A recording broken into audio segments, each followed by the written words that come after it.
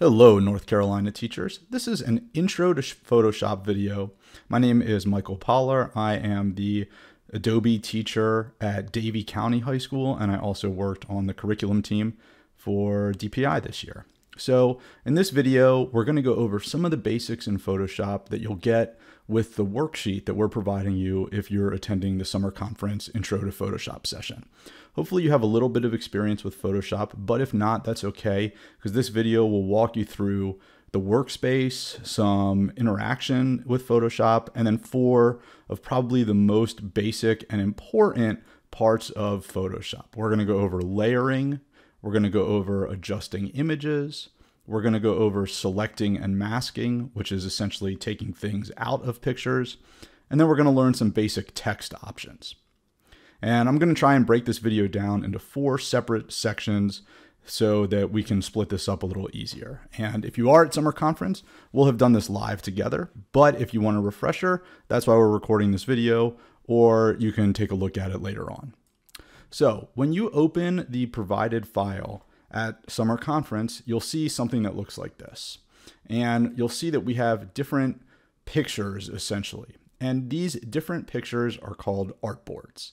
And artboards just allow us to edit compositions or projects within one overall file separately. And we'll go over that a little later. First off, let's look at the Photoshop workspace. The actual workspace is modular, meaning we can take different parts, so our tools or our layers or our color, and we can move them around. So you just hold left click on the word and you can drag things all over the screen. And this is really useful because once you get a little more comfortable in Photoshop, you might want to have your layers somewhere else. If you mess up your workspace, you can always go to the window menu. And the window menu allows us to pull up different panels. And we can also go to workspace, reset, and it'll reset our workspace back to whichever workspace we were using. Your default workspace is the Essentials workspace. And that's just a really good workspace to use. It's got pretty much everything that an intro to Photoshop user would be using. Now, if you were painting and you only used Photoshop to paint, you might choose the painting workspace. We're not really going to mess around with workspaces during this session, but it's really important to know that this exists.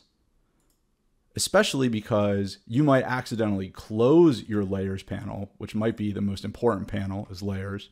You might accidentally close it and then say, oh gosh, how do I get my layers panel back? Well, you could either reset the whole workspace, or you can just go and navigate to your layers panel right here. So over on the left, we have our tools panel, just like this.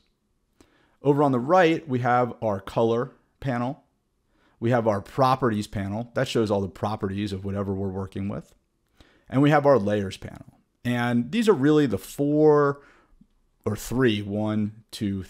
main panels that we're going to be working with today. This is like our document tab right here. And you can see that we're working with the Intro to Photoshop version 3 file. And just like in Google Chrome, you can open multiple files at the same time, have different tabs open, and tab between different projects. The more projects you have open, the slower your computer is going to run. So if you're on like a school provided laptop, you probably only want to have one project open at a time. Okay, so a little bit more about our workspace. At the top, we have our menus, right? Our file menu is where we're going to open files. It's where we're going to save files. It's where we're going to import pictures into our projects. It's really useful. We've got our edit menu. This is where we can do some edits. We can edit the size of pictures in here. We can edit our preferences in here. We can mess around with color profiles in here, things like that. Image allows us to adjust images, right? And we're going to learn about this today. Layer allows us to control individual layers. Type deals with fonts. The select menu allows us to modify and edit selections. The filter is sort of this older menu that allows us to add like custom filters similar to things that you'd see in Instagram or Snapchat. The 3D does 3D work, and hopefully you don't ever click on new 3D layer from file, especially on your school computers, because it's probably going to freeze Photoshop. This requires a ton of computing power. The view menu is really important. It allows us to see our rulers, which are right here. Keyboard shortcut is Control R. And it also allows us to make guides. And guides can be really useful if you want to edit something and you only want it in a very specific place. You can make a guide. Plugins we're not going to mess with, but you can add different custom plugins to Photoshop. And then we've got our window menu, right? And window is what we already talked about. It allows us to pull up all the different panels. Help allows us to find help. And actually, for beginners, the help menu is really useful because there's a bunch of tutorials that you can access directly from Photoshop. Last I checked, those link you to the Adobe HelpX pages. So nice to know that this is here.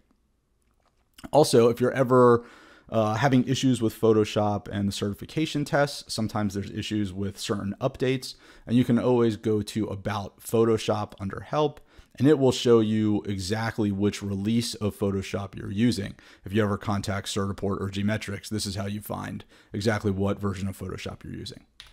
Lastly, when we're talking about our workspace, is this docking bar right here. And this allows us to minimize and expand panels. So let's say I'm working with brushes and I pull up my brushes panel, right? You can see that it opens up right here. And then I can minimize it with these arrows just like that. And now I can go back to my brushes. You can have a whole bunch of different panels saved in here. And it's really useful.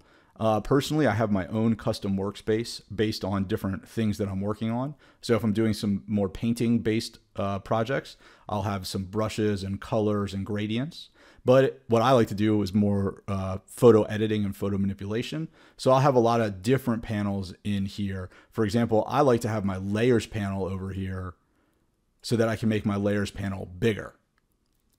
And you can always just drag it back and drag it around based on where you want it. And what's cool about Photoshop is, let's say you always want your layers panel here and you have it set up like this. Well, then you can go to Window, Workspace, New Workspace, and you can save this workspace. So I could call it Mike's Workspace, forgive my spelling, and hit save. And now this will always be there under Mike's Workspace. And you'll see when you start doing Gmetrics and Certiport that they will have custom workspaces as well that load in when you load into the test or into the practice tests. All right, so that's the first part of this video, just dealing with the workspace. It was a little longer than I had planned, but that's okay.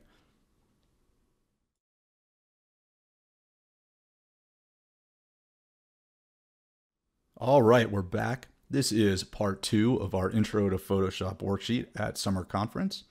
And for this second part, we're going to work with the Layers panel. The Layers panel is over on the bottom right. And again, you can move it and drag it around. But since we're probably on laptops, I'm just going to keep it right here where the default section is. Again, you can hold left click and you can move these up and down just to give us a little bit more space. So I might expand my Layers panel just a tiny bit this way. Now, before we start with the Layers panel, I want to sort of explain what we're going to do here. We've got an example up here, which says the perfect BLT. And we just want to make our not perfect BLT, right? Everything's all over the place. Look as close to the perfect one as possible. A couple of keyboard shortcuts to help you out. One is if you hold the space bar, you can pull up the hand tool. So while holding space bar, if you hold left click, you can move your screen around. This isn't actually moving any of the objects on screen. All it's doing is it's moving what we're looking at. Essentially, we're a camera looking top down at our screen. And so the hand tool allows us to sort of pan around the workspace. The keyboard shortcut for that tool is H, and it's right here, the hand tool. The other thing I want to go over is the toolbar. Now, the toolbar or the tools, there's a lot of tools. And you can right click on each tool and it pulls up like sub tools within that larger tool group. And these little dots here allow us to edit our toolbar as well, but we're not going to worry about that. The main tool that we're going to be using today, especially on this first artboard, is this first tool right here called the Move tool. This is the tool that you need to be on if you want to move objects on screen.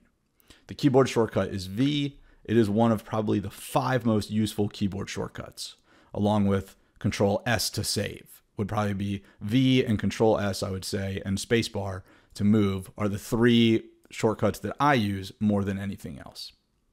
Okay, so let's start working. Now, if we want to zoom in and zoom out on our screen, we can go to the magnifying glass and we can click to zoom in and Alt click to zoom out, or Control and plus and minus on your keyboard will zoom in and zoom out. If you have a regular mouse, not a trackpad, holding Alt and scrolling up and down will zoom in and zoom out as well. Okay, so let's talk about this panel right here called the Layers panel. In Photoshop, every image, every text, every object, every painting can be separated out into a separate layer. And when we separate things out into different layers, we have individual control over that layer. If my whole sandwich was on one layer, I could only move the whole sandwich at one time. If this whole picture was one layer, which I believe I made it, I did, right? I can only move this whole layer. I can no longer move the text. I can't move the plate. I can't move the sandwich or anything like that. So having separate layers is really useful, right? It's very useful. Every time we put a picture into Photoshop, like let's say I'm working on a project and I have 10 pictures in that project, each picture automatically goes in as a separate layer by default. So our layers panel is over on the right, and there's a lot of options in the layers panel. It can be a little daunting at first, but hopefully this will get us through some of the scariness of that. Right now, each one of these larger capitalized layers are technically artboards. And within each artboard, if I click on the little arrow next to it, I see my layers.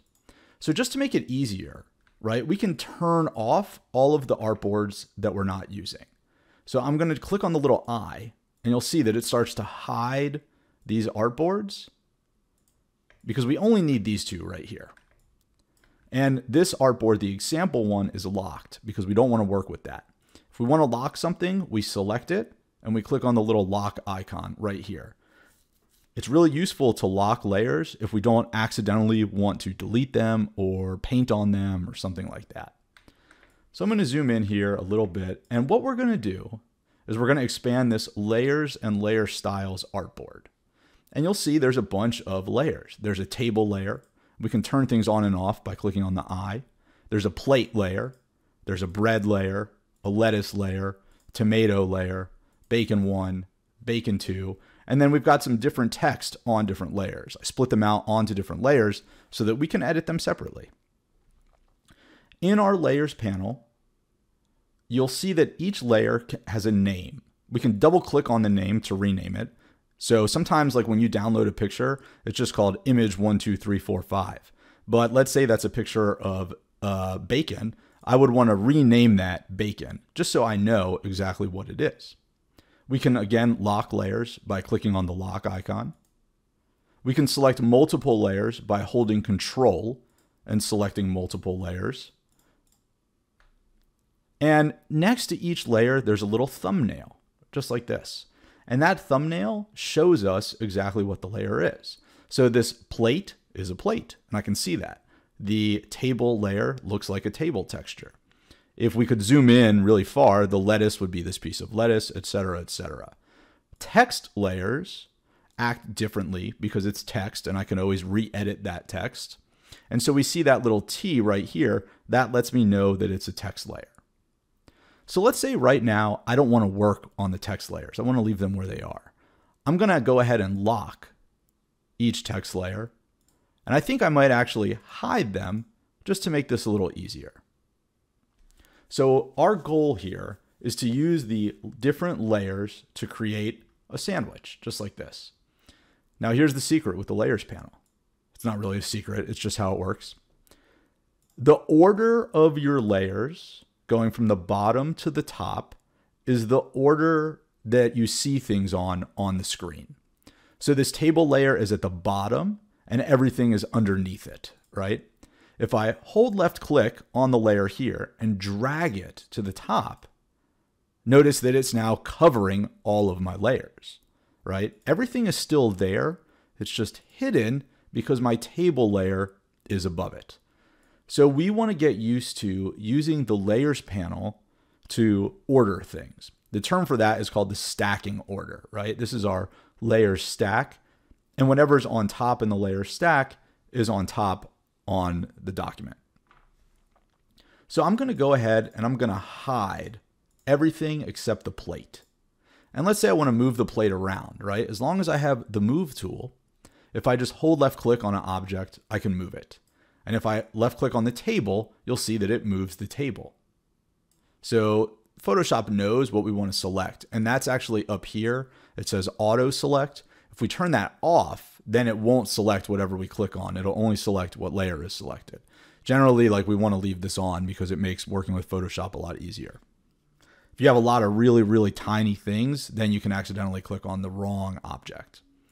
So we're going to move this plate. Now let's say I want to make my plate a little bigger or a little smaller. We need to transform it. And there's really two ways that we can transform. There's actually, like in Photoshop, a lot of ways to do anything. But I'm going to just try and do the most basic thing.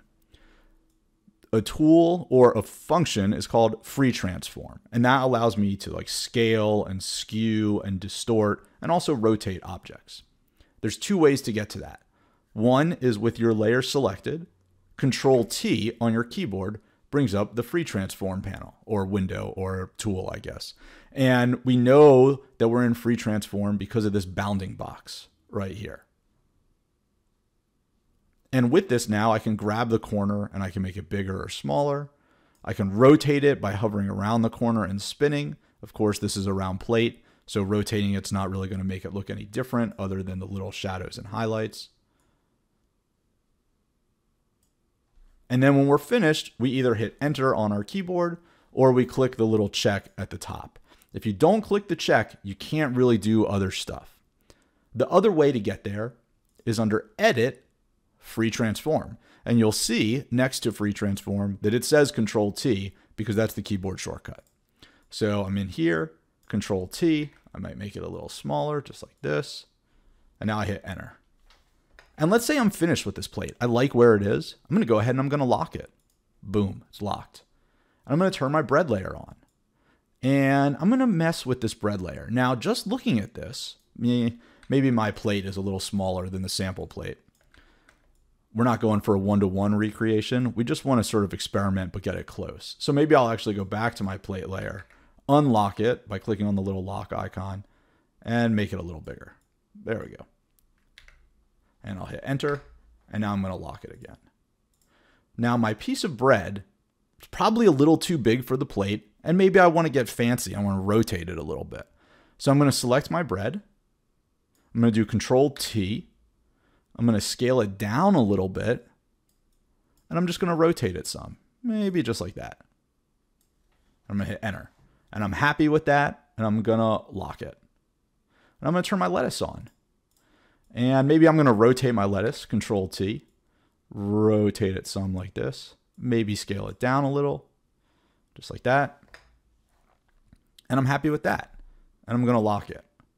And so what we want to do is we want to do that to each of the food layers. So I'll turn my tomato on, just like this. I'll put it here, and I'm happy, and I'll lock it. And now we have an issue. I might want more tomatoes. So how do I duplicate layers? It's actually really easy.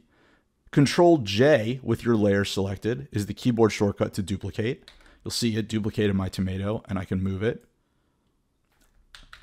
Control Z is the keyboard shortcut to go back. Also, probably one of the most important keyboard shortcuts. The other thing you can do is right click on your layer and choose duplicate layer. It's the same thing. So maybe I'll make 3 tomatoes, just like that. Now it's going to bring us to something else. I know we're flying here. We're moving fast, but that's okay. Tomatoes are like a little transparent, right? They're a little translucent. We can see through them some. Right now, I can't see through these tomatoes at all. In Photoshop, in our layers panel, there's this word that says opacity. Opacity is how see-through something is. If I want to make this tomato more see-through, I can just click this little drop down and drag this to the left. And you'll see if I put it at 0, it's totally hidden. If I put it at 50, it's 50% transparent. That's not what a tomato looks like, right? That looks ridiculous. At 100, it is not transparent at all, right? So maybe I'll put it at like 90%. 86, I'm happy with that. And you can actually see, like if I move this off to the side, see how we like see that wood line behind it? So it's sort of transparent, just like a tomato would be. So I'm going to 86. I'm going to go to this one. We can actually just click on the number and type in 86. And I'll go to this one, 86. It's ironic because we're not actually 86ing anything in a restaurant. We're not canceling it. Didn't think about that till just now. And I'm happy with these tomatoes. So I'm going to go ahead and I'm going to lock them. Now, locking things is really up to you. I like to teach my students to lock stuff because, especially in the beginning, it means they won't accidentally mess it up later on. We're going to do the same thing with the bacon. I'm going to turn these bacon strips on. I'm going to move them around. I might do Control T, make them a little smaller, maybe rotate it like this. Enter, take this one, Control T, so rotate it. And I might like want to have more bacon on there. Personally, I like bacon, despite being Jewish. So I'm going to do Control J, and I've got another strip of bacon. I might Control T, rotate it a little bit, just like that. I've got 3 strips. Is that enough bacon? I don't know, maybe 4 strips of bacon. So I'll duplicate it again with Control J. I've got my bacon on there. And now I've got my BLT, right? I've got bacon, lettuce, tomato, and 1 slice of bread. But we're not trying to make an open face BLT, right? That's not a real thing. We want to do a closed face. We want that other slice of bread. But I only gave you 1 piece of bread. So can anyone guess how you would get another slice of bread on top with what we have? I'm playing the Jeopardy music in my head while you think. Okay, hopefully you thought of it. And what you're going to do is you're just going to select your bread layer, maybe unlock it, and we're going to duplicate it, right? Duplicate it, Control J. And then we want to drag it, right? We're going to use that stacking order. We're going to drag it up to the top. Boom. And maybe I'll move it off to the side a little. Show off that bacon a little bit. Maybe like this way. I don't know. However you want to do it, right? I like it like this, I think. And so now we've got a sandwich. And this is really basic stuff in the layers panel, right? There's a lot more we can do. We can group layers, we can delete layers, we can merge layers, we can convert and rasterize layers, but we're not really going to worry about that. We just want to get used to hiding layers, moving layers, locking layers, and duplicating layers. And maybe I'll turn the perfect BLT on now. And if we go up to the top, the perfect is actually underneath the plate. So I'm going to grab the word the perfect and I'm just going to drag it down, right? And then I'll drag it down a little more. And now you can see it goes from above the plate to below the plate. And BLT is on top because we're doing something a little fancy, right? We're creating depth. Now here's the thing. This looks really flat overall. It looks like I literally just copy and pasted pictures on top of other pictures. And if we look at our sample, there's something there that isn't on the one that we made. And you've probably guessed it, it's shadows, right? There's multiple ways you can create shadows in Photoshop. And if you're doing some really advanced compositing, you're probably drawing your own shadows on by hand because that gives you the most control. But we're going to keep it real basic and we're going to use Photoshop and we're going to create drop shadows. Now, drop shadows are a type of layer style.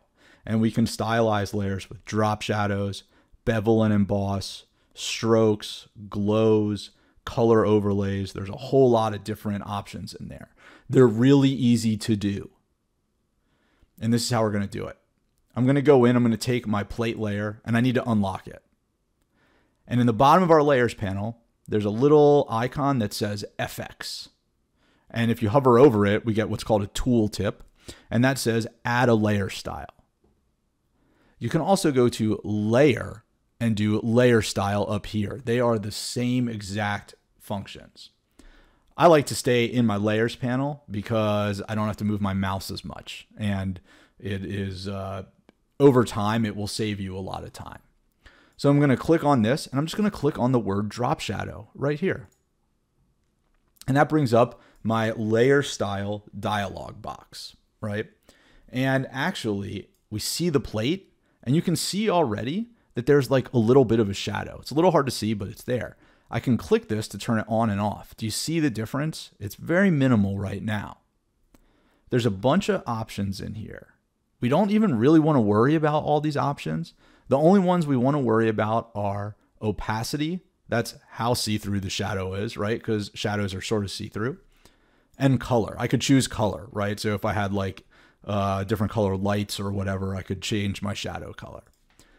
So let's say I put opacity at like 80%. Now here's what's cool is you can actually just, with this box open, hold left click on your page, on your document, and you can start to move this over just like that, right? I've got a little shadow. Maybe I think it's too dark, so I'll lower my opacity some. And we could play around with these functions too. You'll see that they all do different things. You can feel free to play around with them, right? They're going to just change the way our shadow looks, right? How far away from the table is my plate? If it was like this, the plate would be hovering way over the table. That doesn't really make a lot of sense. So I might move this back over here just like that. Play around with this some. Right now I've got a little drop shadow and I'm happy with that. And I'm going to hit OK. And the light is coming, if the shadow is like this, right, the light would be coming up and from the right a little bit, which makes sense because the highlight is up here and the shadow is down here. Actually, it would probably be reversed because of the way the light would hit. I'm not going to worry about that. You could go ahead and you can click on FX drop shadow on each object here, but it's not always the best thing to do. Sometimes we can copy and paste our layer styles. So I'm going to unlock all these layers. And I'm going to right click on the plate layer, just like this. And I'm going to choose copy layer style. And now I can go in, anything that I want to give a drop shadow to, I can paste that layer style on. So I'm going to paste it on, let's say the lettuce, not necessarily everything. Paste layer style on the lettuce and you can see there's a little drop shadow. Maybe on these slices of bacon here, I'll go in, paste layer style, right click, paste layer style. Right click, paste layer style. You can do as much of this as you want. And you can see I'm getting a little more dynamic, right? There's a little bit of depth in there now. I might take this top piece of bread, right click, paste layer style. There's a problem here that is my fault actually. So I might turn off this layer style just like this because I don't like the way it looks. But I am going to put it on the text, right? Right click, paste layer style, and go down, right click, paste layer style. And does it look exactly the same? It does not look exactly the same, but it's pretty close. And this has really taught us a lot about the layers panel.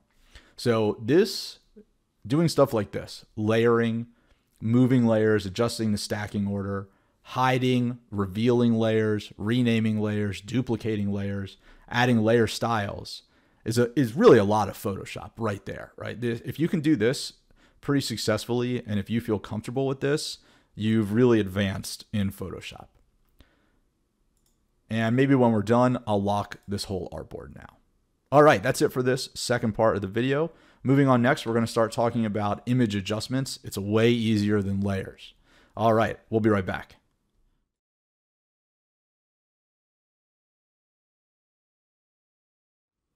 And we're back. It's part 3, image adjustments. We've got this image adjustments artboard, which we hid last time. So I'm going to click on the little blank eye next to it. I'm going to turn it on, and I might turn off my other artboards. Little keyboard shortcut is if you hold Alt and click on the artboard, it pulls up that artboard full screen, just like this. Now, image adjustments allow us to like change brightness, change color, change contrast, and there's some special adjustments that we can do as well. There's really 2 ways to do image adjustments. There's adjustment layers and just default image adjustments. Adjustment layers adjust all the layers beneath them in the stack. So they're really useful for some things, but they can really mess up your project if you're not paying attention. Image adjustments by themselves just adjust the one image that they're applied to. So that's what we're going to work with for this artboard. If we open this artboard up, you'll see that there are 4 different pictures. And each one is called something. So we got black and white, we have hue saturation, we have levels, and we have brightness contrast. I'm going to turn all of them off except for brightness contrast. And here we have a picture. Now, personally, I like this picture. I wouldn't necessarily adjust this image, but for the sake of learning, this is a sort of low contrast image. The brights aren't all that bright and the darks aren't super dark, although her shirt and camera are really dark right here.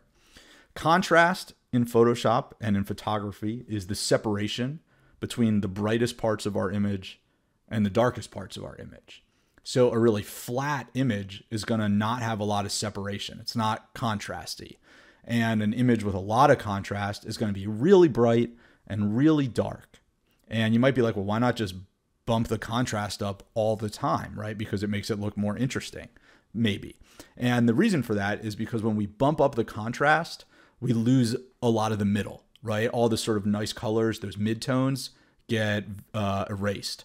And the brighter we make an image and the darker we make an image, the highlight details and the shadow details tend to get lost. So we're going to work with this first layer right here. Now, you'll see each of these layers has a little tiny icon right here. And that icon, if you hover over it, says that it's a smart object.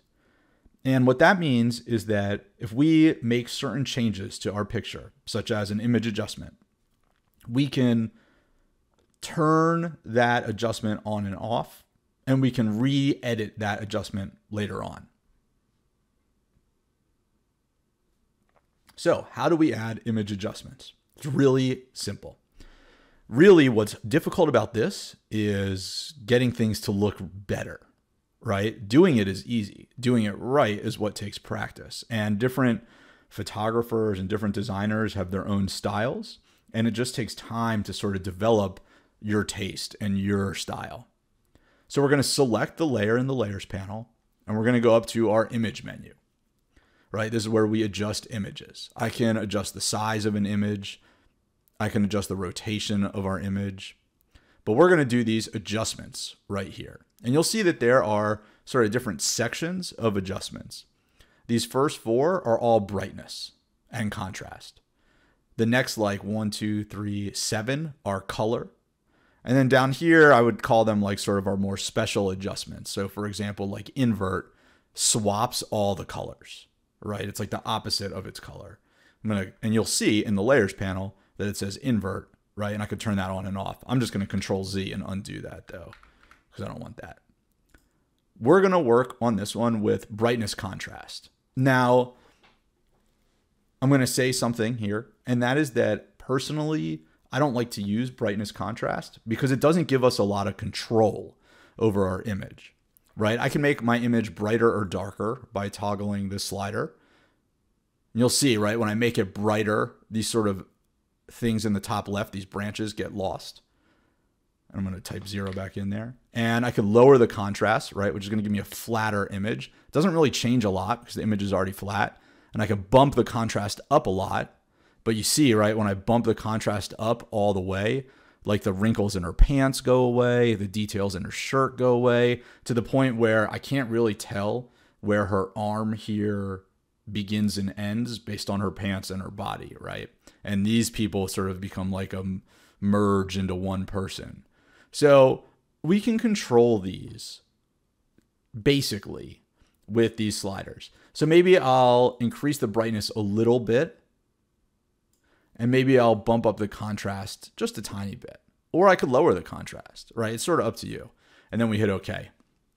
And I can see my original and my adjustment by toggling the little eye under Smart Filters. And what's cool about this is you can actually like add multiple adjustments to one image. And we'll do that when we go up to hue saturation here. All right, so that's brightness contrast. Let's turn on levels, and we're going to select the levels layer. Now, adjusting the levels allows us to adjust the contrast, but it gives us way more control. I try to tell my students to use levels over brightness contrast all the time. In reality, when we get better, I have them use what's called a curves adjustment. But for now, levels is going to be fine. So we're going to select the levels layer. We're going to navigate to image adjustments levels. And we're going to click on levels. And that brings up our levels adjustments. And there's a lot that we can do in here. We're not going to worry about channel, but I can affect only the red channels, only the green, only the blue. There's presets in here. So if I just want to increase contrast a little, I could choose that. These output levels down here are like how bright and how dark the overall image is. So if I just wanted to brighten my image up a little, I could just slide this just like that, right? If I think that too much detail is lost in the shadows. What we really want to work with are these three little sliders right here. And each of those adjusts a different part of the image. The darkest one on the left is our shadow detail. Shadow isn't necessarily shadows, it's just the darkest parts of the image. The slider all the way on the right is our highlights, right? It's the brightest part of an image. And the one in the middle that's gray is our midtones. So if I'm looking at this picture and I'm thinking I want to make it maybe a little more interesting, right? I want to add some more contrast. And I want to look at like what is the darkest and what's the brightest part of our image. So the highlights of the picture, the brightest parts, is really like the thing that's closest to pure white. And I would say that that's the table is a highlight. Her teeth are highlights. The rims of her glasses are highlights. And the highlights literally on her cheek and nose are highlights. And what are the shadows, right? The shadows are literally the darkest parts of the image. So what are shadows here? Her hair down here are shadows. Her pupils are shadows. The inside of her mouth is a shadow. And probably like under the laptop here is a shadow. Everything else is the midtones. So if I take this highlight and drag it in, you'll see that it boosts the highlights, right? It makes every bright part brighter, but it does not make the dark parts darker because I'm not just increasing the contrast, I'm only increasing the highlights. And now I could take the midtones and drag them this way to make those midtones darker. And now I could take my shadows and I can make them darker, right? And we can really like destroy an image by creating like ultimate contrast. So now I've got really dark, pure black, really white, pure white, and everything in the middle is gone, right? We don't usually want to do that unless you want to make something look like deep fried is the term. So maybe I'll just boost in fact, maybe I won't boost the highlights at all. Maybe I think it's too bright. So I'll just take the midtones and I'll drag them down a little bit to create a darker image. Again, I feel like I've lost detail in here, but we're really just learning the tool. And we're finished, so I'm going to hit OK. And I can see, right, original, new, original, new. Not a lot of change, right? We brought out the color in her skin a little more. We darkened her hair and her shirt a little bit.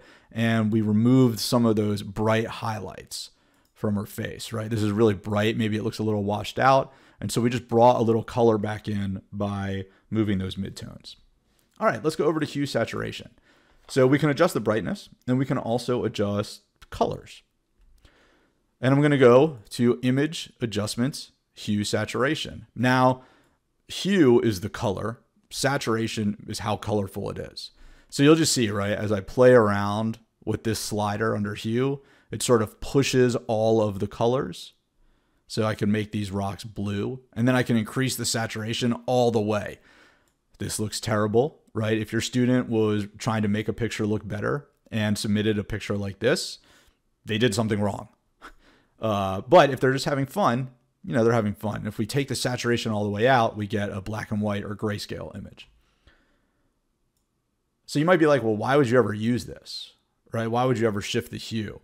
Well, eventually you'll learn how to like select different parts of an image. So I could just change the hue of the ocean, right? If I just wanted to make the ocean a little more blue, I could do that. So this allows us to do this, right? Hue saturation. So let's say I just increase the saturation a little bit and I just move the hue a little bit to the right, right? I get hue saturation. But what if I want to also do a levels adjustment, right? I can go back and do image adjustments levels. And now I can adjust the levels of this image too. Right, so now I've got a bunch of change, right? I really sort of made this pop, although it's not natural looking, right? The rocks don't look like this. by just adding different filters, or not filters, sorry, different adjustments. Lastly, black and white, right? We can select this layer, turn it on, and this is a graveyard. I don't know if it's a military graveyard or not, but right, funerals are sad, and maybe we want to make this image more sad by making it black and white. So I can go to image adjustments and just choose black and white right here, and it makes my picture black and white, and I can hit OK. Those are image adjustments, right? You just need to use them on your own and get used to using them to try and develop a style for yourself. Eventually, you'll be adding a ton of different adjustments to one picture just to get it to look exactly the way you want it to. That was part 3. We'll be back.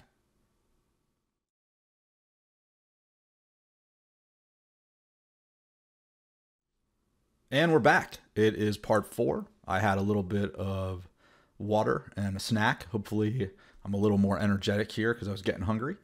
And my throat hopefully also isn't quite as scratchy. So let's go ahead. We're going to move over, right? We're going to turn on our selecting and masking artboards, and let's hide our image adjustment artboard. And we're going to look at these two right here. And we have our example, and we have the one that we're going to work with. And you'll notice the difference is that the shape and the house don't have the white background. And so what we're going to learn how to do is the most basic form of removing backgrounds from images. So eventually you could replace this shape or this house with a person, and you could replace the white background with a location, right? And then you could layer in other locations. Now there's two ways, well, there's really a lot of ways to remove backgrounds, but we want to think of them as either destructive or non-destructive. Destructive editing is where we permanently delete the background. Cropping an image is destructive.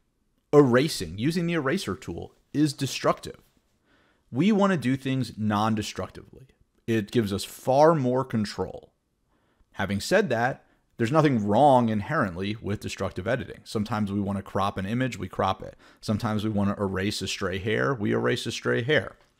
But trying to erase around this white border is a nightmare, right?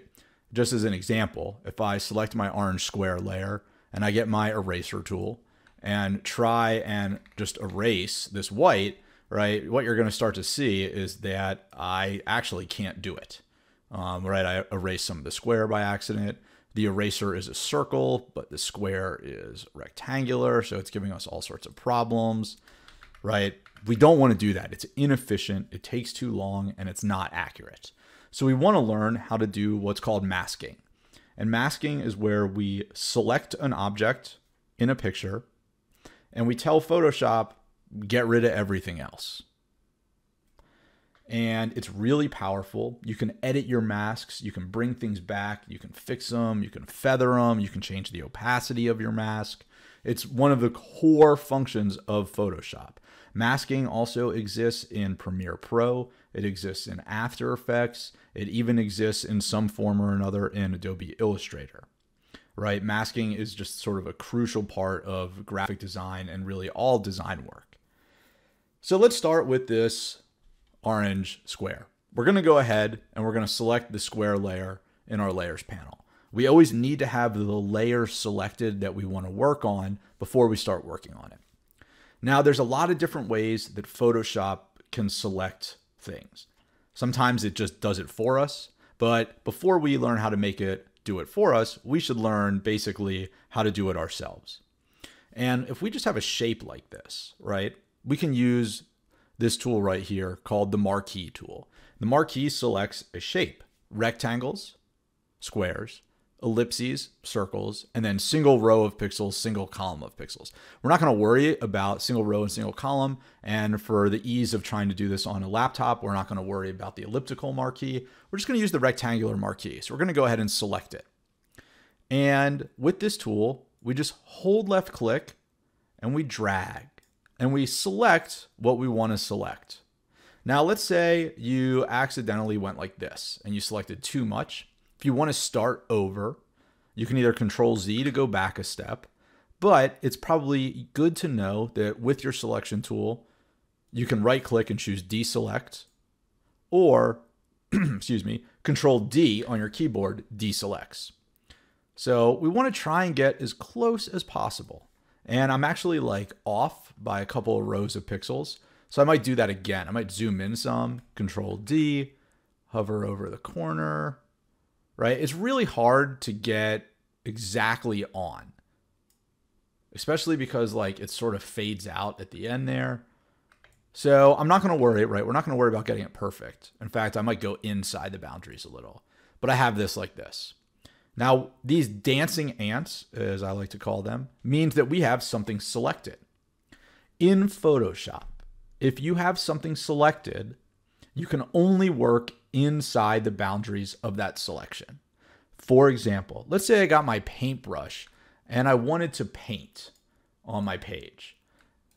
When I paint, I can only paint, right, inside the selection. See how that's not going outside the selection? So it's really useful, right? If I knew that I wanted to paint only on like a little part of an image, we would select that part of the image before we start painting. So let's say we have this selected, just like this, right? And we have our selection tool. We can hold left click. We can move the selection around, but we're ready, right? We're ready to get rid of this, whoops, white background, right? We want to create a mask. The easiest way to create a mask, we're just going to do the most basic way, is to click on next to our layer styles. If you hover over, your tooltip will say add layer mask. It's a little white rectangle with a black square. And I click on that and voila, the background is gone, right? Photoshop hid the background. If we look in our layers panel, we now see our thumbnail and we see something linked next to it. And what's linked is literally our mask. What's black is what's hidden, and what's white is what's revealed. So we can see, right, that the black is gone and the white is our rectangle. If I hold Alt and click on that, it'll show me like a black and white version, and you can see, right, everything's gone except our orange rectangle. What's nice about masks is because it's non-destructive, I can right click on it, I could disable it, I could delete it, and I could edit it if I wanted to, but that is a little more advanced and we're not going to worry about that for now. Let's move down to this house, right? We're going to grab our house layer. Now, how would I select a house with only rectangles? I could, right, hold shift and keep adding to my selection, but this would take forever and it would be really inaccurate. Even though every pixel is technically a square, I don't want to have to select squares like this. It's literally the opposite of what we should be doing in Photoshop. Instead, we're going to use a tool called the polygonal lasso tool. And it's right beneath our marquee tool are the lasso tools. The lasso tools allow us to sort of free form or trace the outline of our object. The basic lasso, you have to hold left click and draw. Magnetic snaps based on color information. And polygonal just allows us to click on the corners. So we're going to grab the polygonal lasso tool, make sure our house layer is selected, and I'm going to click every time the line changes direction. So I'm going to like left click here, and now I'm not holding left click, I'm just moving my mouse. Click, click, click, click, click, click, and now I want to connect the dots. And you'll see I've got my dancing ants. It's not perfect, that's okay. And then I add the mask. And I didn't do a great job, right? I messed up on the roof compared to this one. But we got rid of the background. If I wanted to do it again, I could right click, delete the layer mask. And this time maybe I'll zoom in some. And I'm using spacebar to move around.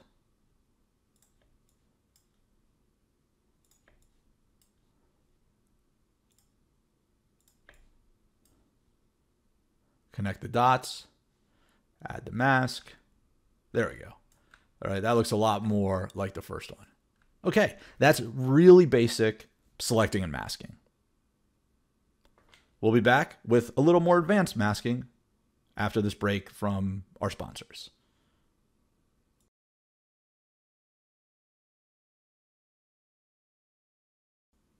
We're back again. I was not able to get any sponsors. No one wanted to sponsor my channel. So I guess I am just going to move on. And let's go ahead and let's hide these selecting and masking. And we're going to turn on select subject. We're going to move over here. And we're just going to do similar, but a little more advanced version of what we did. And we're going to try and create what I like to call, or what people would call, right, like an image composite or photo manipulation. If we open up our select subject layer, or artboard, sorry, you'll see that we have 3 pictures. We've got this person standing on a rock in the mountains. We've got this picture of land, and we've got a nice sky. And what if I want to combine all of those to get something like this, right? That's what we're going to learn. So let's turn off this person layer. First, right, I'm looking and I'm thinking like, all right, I like this sky, but I like this land more, right? It wouldn't make sense if the person was standing on the water. So how do I get this land out from the sky? Well, we learned it last time. I'm going to select my land layer and I'm going to grab my rectangular marquee. I'm not worried about getting all of these trees. I'm not worried about the tree line. I just want the land. So I'm just going to hold left click and I'm going to select some of the land, just like that. It's not perfect. It's okay. It doesn't really matter if it's not perfect, right? This is practice. And no one would know anyway because it's not real. And I'm going to go ahead and I'm going to add my mask, right? Just like this. And now I've got my land and my sky. But if you did it like I did, you have a little bit of an issue, right? And that is that my sky, my horizon, right, in my land picture doesn't perfectly match up with the horizon line in my sky picture. So there's a few things we could do. I could select my sky picture and I could just move it down some, right? I've got all this extra space. It shouldn't be like this. We still want the sort of the clouds above, maybe like that. Nope, that's not good either. Just like that. Nope, still got a little bit of problem there. So I might move it down some more. I can also, if I want it like this, right, select my land layer, Control T, and I can stretch it just like this. Right? I can make it a little bigger. Just like that. And I'm going to hit enter. And now I've got a little bit of photo manipulation. I'm trying to create something from nothing, essentially. Or from things that are real, but we're going to make something that's not real. So I've got my sky. I got my land. And my land actually isn't quite big enough at the bottom. I can see that. So I'll scale it down a little more like that. There we go. And now I'm going to turn my person on.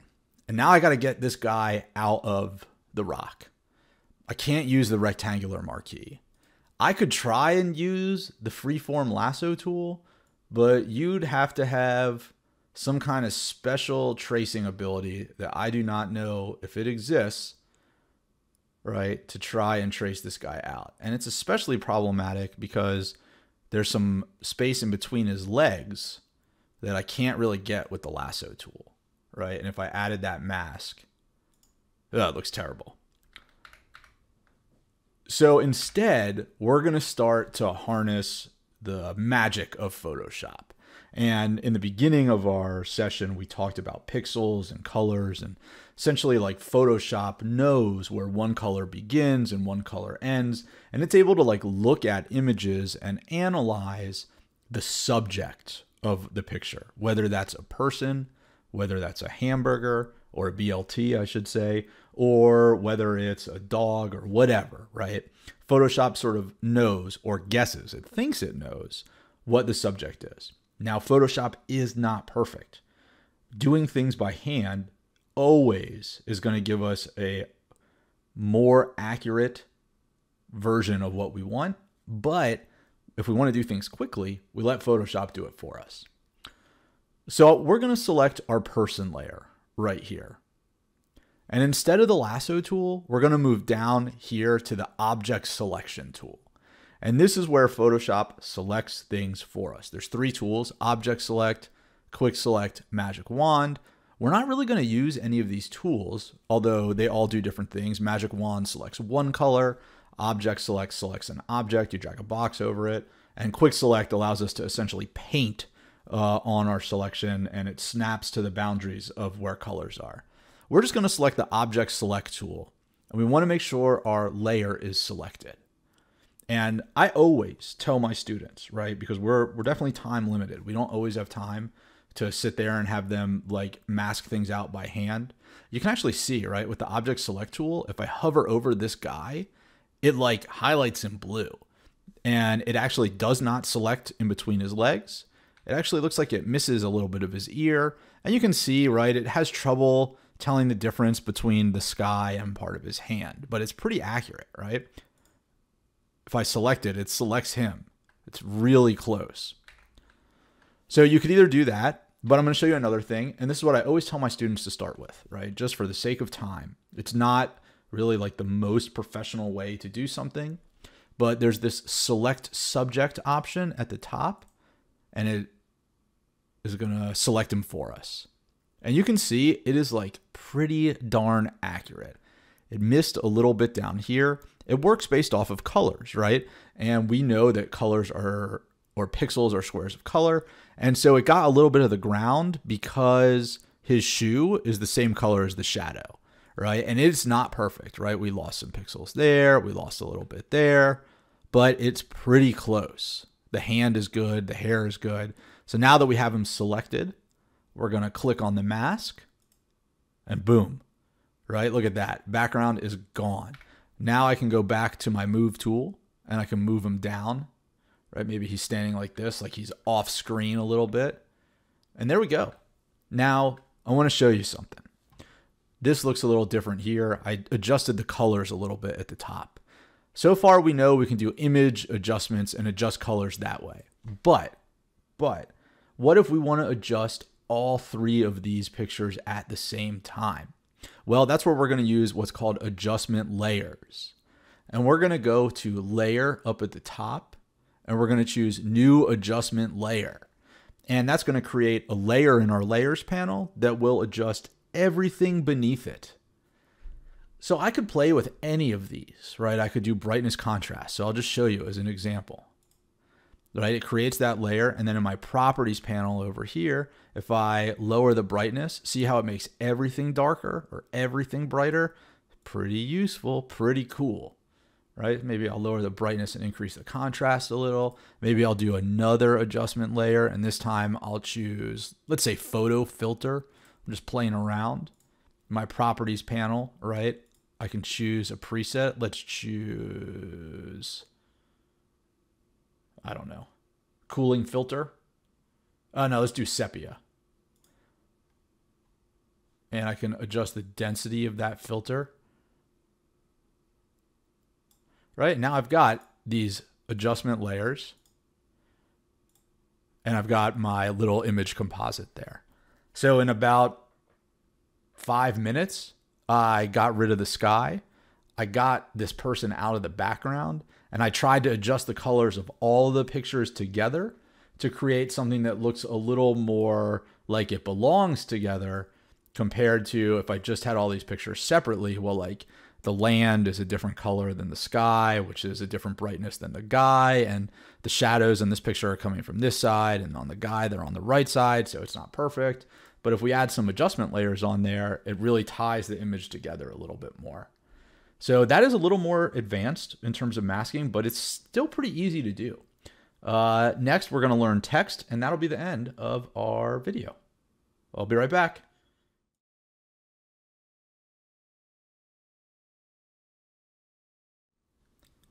We're back, and we're close to the end. You guys are all crushing this, hopefully. And this is a lot in one day. And in one video, right? The first day that I teach Photoshop with my students, we just learn how to import images and how to change the size and the stacking order. So the fact that we're doing all this real fast is very impressive. And again, this is a crash course on what I think are some of the core functions of Photoshop.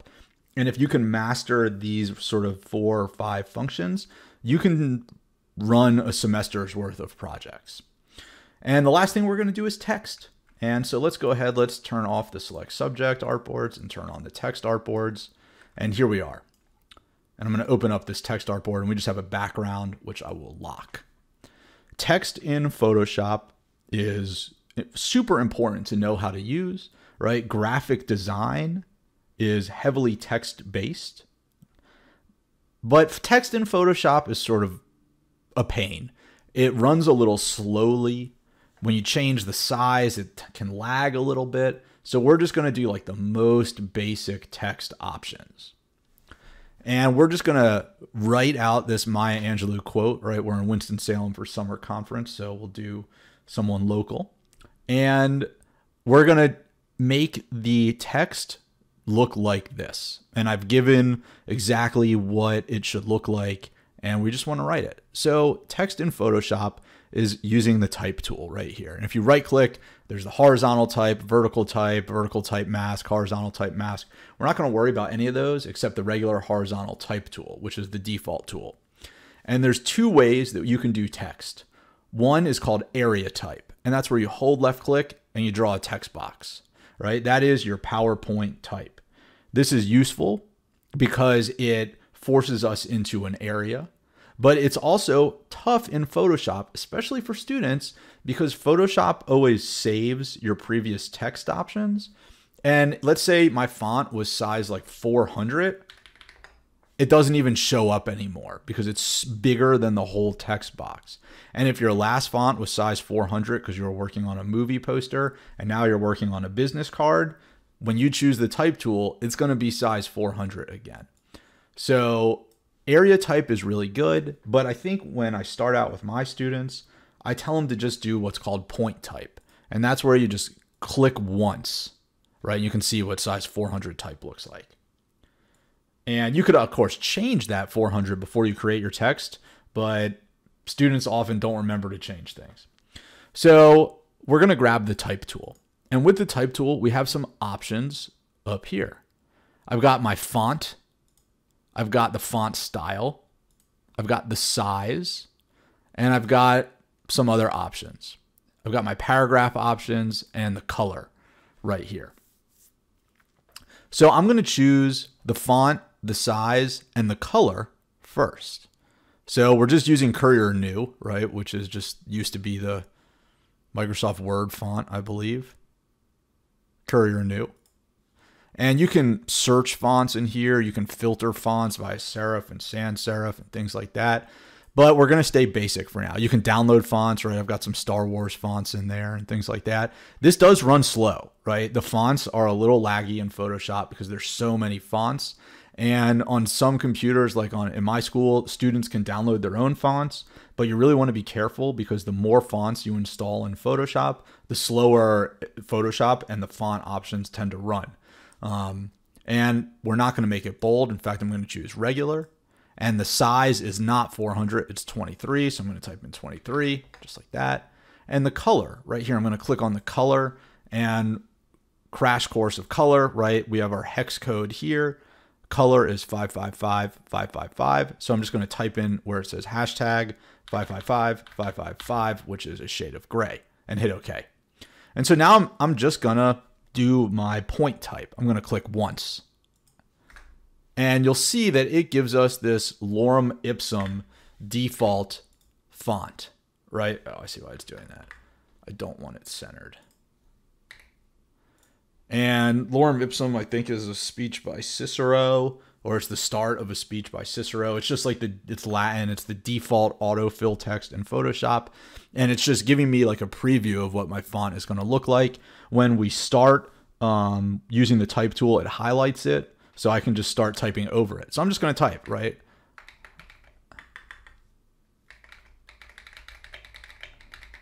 And we want to make it line break like it has. So I'm going to hit enter. Sorry, my keyboard is loud. I just built a new keyboard. Right, you can see my font's actually going off the edge of the page a little bit. We're going to fix that later, comma. But people will never forget how you made them feel. And we're going to do the Maya Angelou after. And when I'm done typing my font, right, I'm still in my type tool. So I either want to click on the little checkbox up here. I can go back to my move tool here, or the keyboard shortcut is Control Enter, which like finalizes our font. And now I can go back to my move tool and I can move this around. Now, this problem that I have here with it going off the page, wouldn't happen if I used area type and I created a text box for myself, right? It would have fixed that problem. But I didn't, and it's okay. Oh, this should not say PTV. Sorry, it should say point, 23-point font. So I want to change the tracking, the leading, and I'm going to add a drop shadow. Tracking is the horizontal space between all of the characters in one layer, right? So you can see that these are a little closer together than mine. Leading is line spacing. These lines are closer together than mine. And to adjust those, we just have to have our layer selected and we go over to our properties panel. Knowing these text options is super, super important for Photoshop, especially if you want your kids to certify. These show up on the certification tests pretty frequently between all of the programs, and they're part of the objective domains for the certifications and also for our curriculum, which is why I'm going over this now. And we've got these options over here, which are the same as that were up there. So if I got my text on the page and realized I didn't like my font, I could always change the font, right? I could change it to the Star Wars font. It doesn't make a lot of sense for this. I could do Arial, Calibri, right? If I was making a meme, I could go down and choose the impact font. This is the meme font, if you didn't know that. Helvetica Neue is not here. That's my personal favorite font, even though it's really basic. But I've got some other options here, and that's what we want to mess with. We want to mess with the leading and the tracking. And again, you can hover over these and see the tooltips. Students often forget which one is which, so I just tell them to hover and find it. And I'm just going to type numbers in here. So for the leading, I want 25. So I'm going to type in 25 and hit enter. And let's see what happens down here. Oh, they got a little closer together, right? Not a ton, but enough. And now in my tracking, right now it's set to 0, which is default. I'm going to type in -25. And you see how all the letters got a little closer together. And they got close enough together so that this comma is on the page now, right? Pretty useful to know this. And knowing these text tools and these sort of typography terms and options is just so valuable in regards to graphic design, right? I think it's always good to like pull up a textbook or like a really small book for your students and show them just like how hard it is to read when all the letters are too close together, or when the lines like touch each other, right? When the lines touch each other, students tend to skip lines or they reread the same line over and over again. But when you have like properly spaced text, it makes the actual reading experience way more palatable and easier for kids, I think.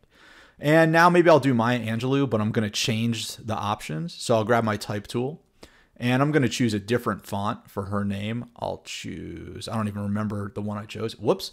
So you can see I have a problem right now, right? And that's that I still have this layer selected.